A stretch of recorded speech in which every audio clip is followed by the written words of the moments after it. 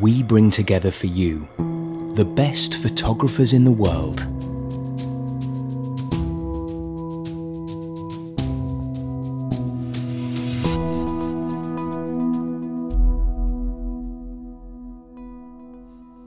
Do I have a favourite piece of equipment? Helicopters are pretty useful.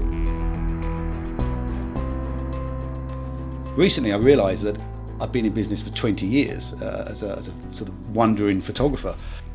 And a project I've been working on for the last year now is a kind of conclusion to the last 20 years.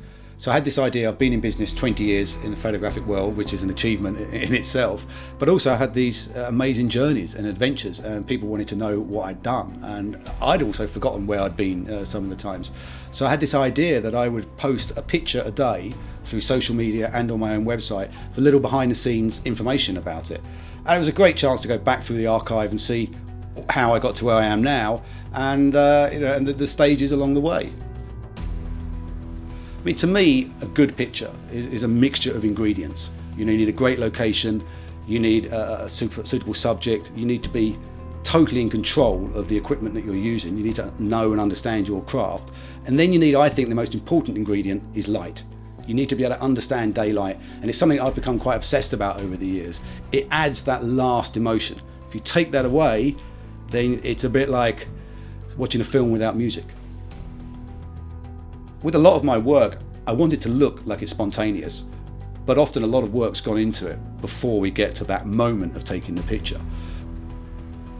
In a way, being a photographer is sometimes like being an actor. You role play. So if I'm photographing a demonstration, in my mind, I'm a documentary photographer. I get in really close and use prime lenses for the look that I want. Equally, if I'm on location photographing a landscape, then I put that head on. To me, a lot of the battle is won in your mind before you take pictures.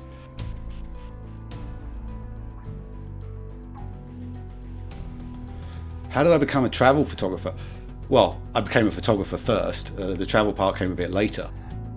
So I remember when I first started out, I knew I wanted to show people that I could photograph travel, but I didn't have any money. I couldn't afford to go anywhere. So I came up with what I thought at the time was an ingenious idea of cutting these shapes out of coloured paper, shooting out of focus, cross-processing, and I used to paint dyes on the back of the film. And I'd come up with these images that looked like they were inspired by another country. In fact, they were shot in a studio in North London. So all of this is Colorama background paper. Even the tree is a little bit of paper. And to get this warm kind of red savanna grassland, it's actually the cup of my hand with a torch shining into it. So you got the glow, you know, like as children, they always put the torch under their hand and it glows red. That's how I got that. By being so out of focus, it gave you that color. That thankfully then went on to win an award, and then I got commissioned by Kodak to do a Bolivian street scene.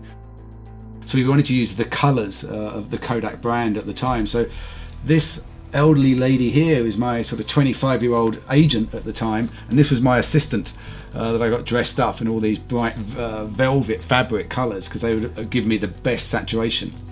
I mean, it's funny now looking back. I spent a lot of time with different cowboys and gauchos around the world, but when I first started, I remember asking my assistant to dress up as a cowboy, and I put him on top of a 6-foot plastic horse in the studio.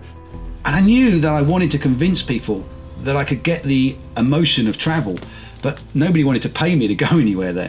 So I had an exhibition in the sort of mid-90s, I guess, and very fortunate that a lady called Caroline Metcalf, who was a picture editor of Condé Nast Traveller at the time, came to my exhibition and really gave me my first big commission in travel photography.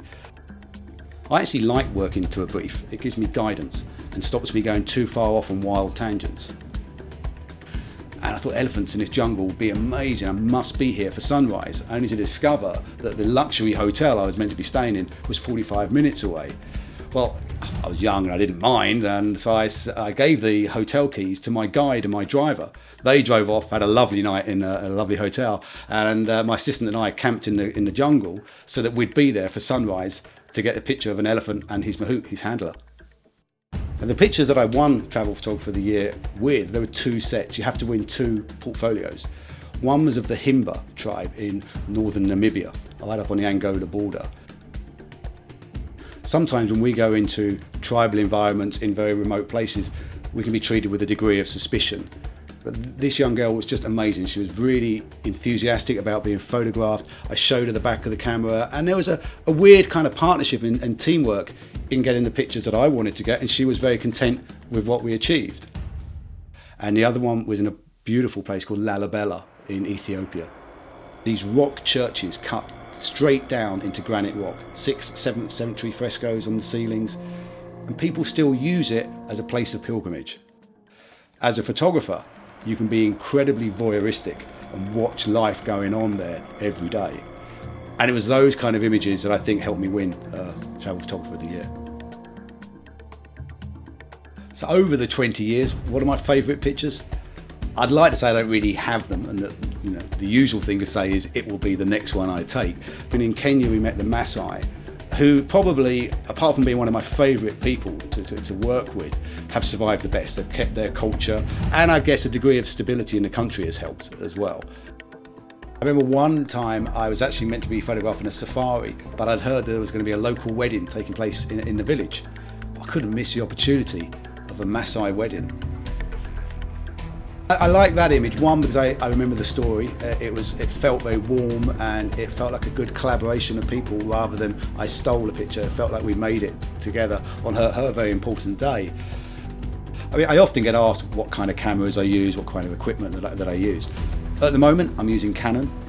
Over the years, I've used various different cameras, Hasselblads, Nikons. To me, it's whatever's right at the time for the job. I think I'm a lucky guy. I think being a photographer is a very privileged position in the first place. And to be able to earn a living bringing photography, which is an obsession and a love affair for me, and has been for many years, with my other interests in travel, history of exploration, and daylight, I couldn't have a better job. To me, it's perfect. It's been hard work, and it continues to be hard work, but what a great way to earn a living. So yeah, if you want to see more of the pictures from my 20-year journey, just check it out on the website. I post a new picture every day, a little comment, and take a look and let me know if you like it. Now, what I always find funny is that overnight success takes about 20 years.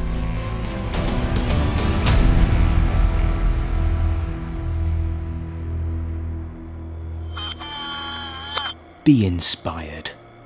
Be better. Be great.